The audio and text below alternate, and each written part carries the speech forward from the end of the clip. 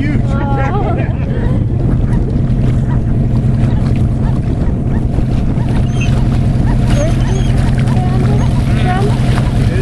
Turishima Island. Turishima Island is the main place for their nesting.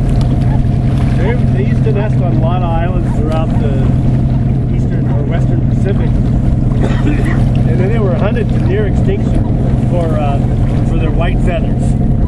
There are photographs of over 100,000 dead short-tailed albatrosses on a beach where they were getting ready to ship them off to New York and Paris.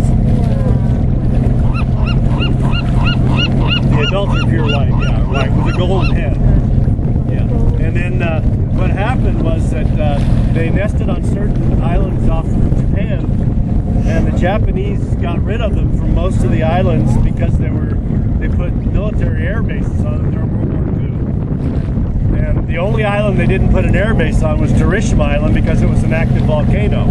And then during the nesting season, the volcano went off and destroyed the entire short-tailed albatross colony. Wow. So everybody thought they were extinct. And it wasn't until about 10 years, 15 years later that someone realized that a few of them, probably immatures, were out at sea during all that, had come back to Turishima, and there was about 10 of them breeding. My friend Hiroshi Hashigawa took it on himself to save his birds from going extinct. I thank you, Hiroshi, for letting me do this. Wow.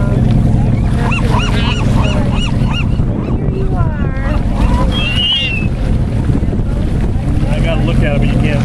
It's underwater too much to be able to actually see it. It's on the right way.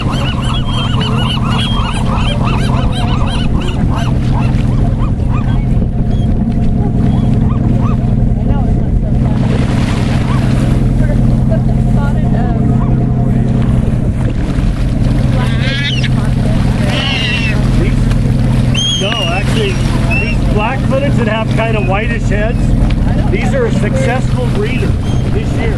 The reason we know they're successful breeders is because they spent the whole